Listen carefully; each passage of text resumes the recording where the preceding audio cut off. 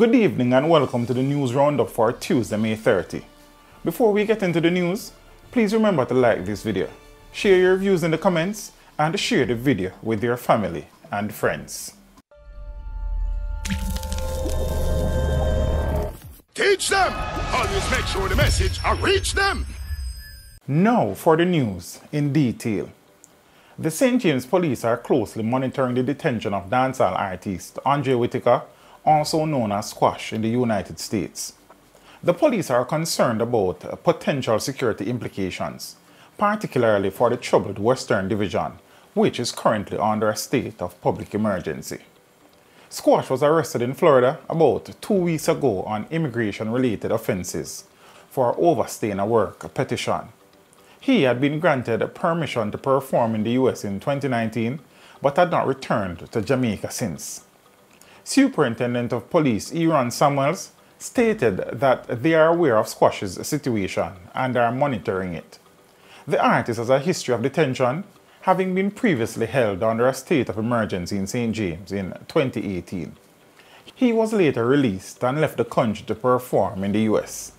Squash has also been linked to a double murder case in Florida, believed to be part of an ongoing gang conflict originating in St. James. Residents, particularly in Salt Spring, where Squash is from, are paying close attention to the situation and are concerned about the potential consequences if he is deported. Despite a decline in murders in the St. James Police Division this year, the community remains wary due to a history of violence and displacement associated with the gang conflict. Reverend Orville Moore, the acting Deputy Commissioner at the Department of Correctional Services DCS, has been reported missing. Moore, who is responsible for rehabilitation and probation aftercare services, was last seen leaving a relative's home in St. Andrew on Monday morning. He was driving a silver Fortuner with the license plate 1626JN. Despite efforts to locate him, Moore has not been found. The police and DCS have shared his photograph on social media platforms and are urging anyone with information to contact them. The Meteorological Service of Jamaica has announced that a trough is causing unstable weather across the Western Caribbean, including Jamaica, and is expected to persist throughout the week. This will result in increased cloudiness, showers, and thunderstorms across the island. The conditions are forecasted to continue until at least Friday. The rainfall will bring relief from the ongoing hot and dry conditions across the island.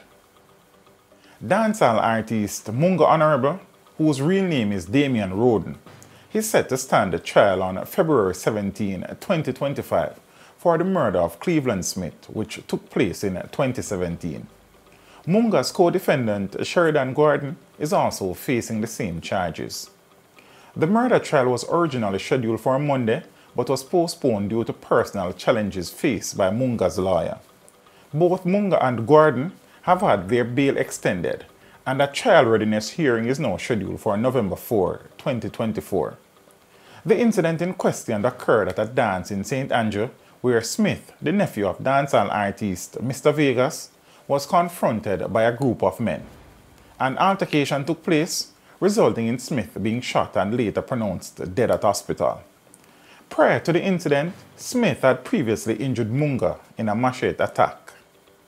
Jeanan Panton, a former employee of Stocks and Securities Limited SSL, who confessed to defrauding clients, is now claiming that her former boss and SSL's founder Hugh Croskery persuaded her to make the confession. Panton made this assertion in her defense against a lawsuit filed by an investor. In her defense, Panton states that the confession was made in response to an inducement offered by Croskery on behalf of SSL. The details of the offer were not disclosed. She challenges the validity of the alleged confession and calls for strict proof of the allegations. Croskery's attorney has stated that Panton's allegations does not align with his instructions.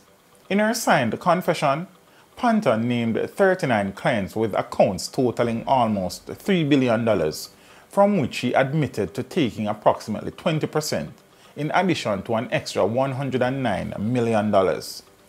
Notably, the account of sports legend Usain Bolt's holding company Wellgen Limited was not included in the confession. Meanwhile, Usain Bolt's company Wellgen is seeking a court order against Gene and Panton to disclose any asset movements at two Jamaican banks. Wellgen's lawyers are requesting the order to strengthen a freezing order obtained against Panton's assets in February. The freezing order restricts Panton's asset up to a value of over $6 million. Bolt's account with SSL had experienced a significant decline in value, prompting the alert from Panton. Deputy Prime Minister and Minister of National Security Dr. Horace Chang has issued an apology to the University of Technology UTech for his comments linking students at the institution to scamming. The comments received backlash, with the president of the UTech Students' Union describing them as damaging and unfair.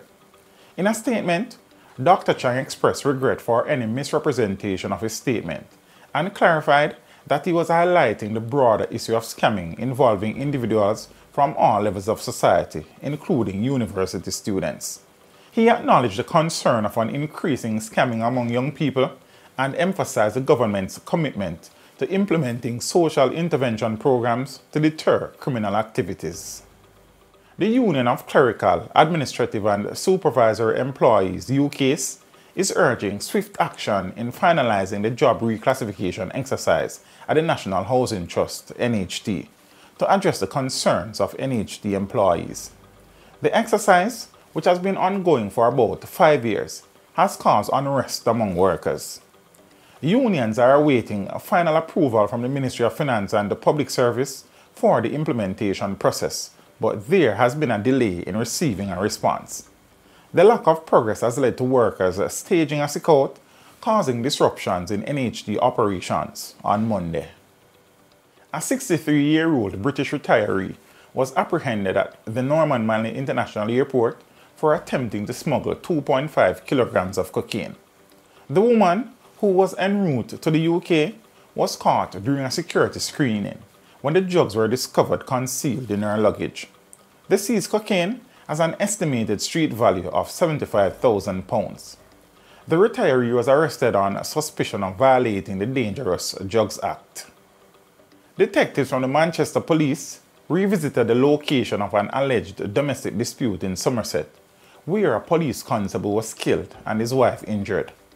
During the investigation, officers discovered documents for a licensed pistol, believed to be the weapon used to shoot 41-year-old Constable Damian Blair. The constable had suffered head injuries as well. His wife, who had a hand wound, is currently hospitalized, and investigators suspect it may have been self-inflicted. The incident occurred about 6 p.m. on Monday during a dispute at their home. Neighbors reported hearing loud noises. Upon arrival, the police found Blair lying in his underpants with gunshot wounds and a head injury. Residents and relatives stated that the couple had been involved in disputes throughout their 13-year relationship, which included about 8 years of marriage. Counseling was reportedly sought as they contemplated divorce, but the situation changed when the wife fell ill and Blair decided to take care of her. Blair had been a member of the Jamaica Constabulary Force for more than 20 years, according to relatives. A man identified as Dwayne Clark was allegedly shot and killed by a police officer at a bar in Betheltown, Westmoreland. The incident occurred on Monday afternoon after Clark reportedly attacked and stabbed the officer's colleague. Clark, who is said to be of unsound mind, was involved in a dispute with another man inside the bar when the police were called. As one officer was reprimanding Clark, he allegedly attacked the officer with a stool, causing him to fall to the ground. Clark then reportedly stabbed the officer in the face and chest with a knife. In response, the officer's colleague fatally shot Clark. The Independent Commission of Investigations, INDECOM, is currently investigating the incident. In business, the Bank of Jamaica is considering the use of artificial intelligence to enhance fraud detection and prevention measures. BOJ Deputy Governor Dr. Jide Lewis stated that AI technology has the capacity to analyze large amounts of data, identify abnormal patterns, and quickly take action to prevent fraudulent transactions.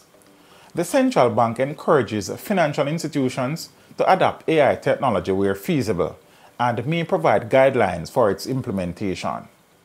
Dr. Lewis emphasized that AI is becoming an integral part of business processes, and there is a need to embrace its potential in enhancing fraud detection and mitigation efforts. In the region, South American leaders are gathering in Brasilia, Brazil, as President Luiz Inácio Lula da Silva seeks to revitalize regional integration efforts. Lula aims to test the willingness of current governments to cooperate through a revived Union of South American nations. The meeting will focus on discussing cooperation in energy and crime fighting, and Lula may float the idea of a regional currency as an alternative to the US dollar. The organization, initially formed 15 years ago, fractured due to political shifts, with several countries withdrawing. The challenge now is to create a bloc that can withstand the political swings and instability in the region. The meeting aims to build cohesion and exchange ideas. On the international scene, on Memorial Day evening, gunfire erupted along a boardwalk in Hollywood, Florida, resulting in 9 people being injured. The victims, including 6 adults and 3 children, were taken to a children's hospital and are in stable condition. The ages of the victims have not been released yet. The incident occurred as a result of an altercation between 2 groups, and authorities have detained 1 person while another suspect is still being sought. And in sports, Reggae Girls striker Khadija Bonishaw has extended her contract with Manchester City for 2 more years. Shaw, who joined the City in 2021 from Bordeaux in France, will now stay with the team until the summer of 2026. She had an outstanding performance in the 2022-2023 season, scoring 31 goals in 30 appearances and earning several individual awards, including City's Player and Goal of the Season awards, League PFA Player of the Month honors, and CONCACAF Women's Player of the Year. Since joining Manchester City, she has scored a total of 50 goals, solidifying her reputation as one of Europe's most prolific forwards. Shaw also played a crucial role in helping Jamaica's national team qualify for the FIFA Women's World Cup and secured a 3rd place finish in the CONCACAF Women's Championship. And that is it for your news roundup for today. We would appreciate you liking this video, leaving a comment and sharing the video with your family and friends. Have a good evening and see you next time. Teach them! Hey, yo, hello! Send the message and make it reach them. It's teach them. Right here, Warlord representing. Thank you for watching. Like the video before you go. Please subscribe if you haven't done so. And remember to share the video with your friends and family. And browse the channel for more quality content. Until next time, walk good, my friends.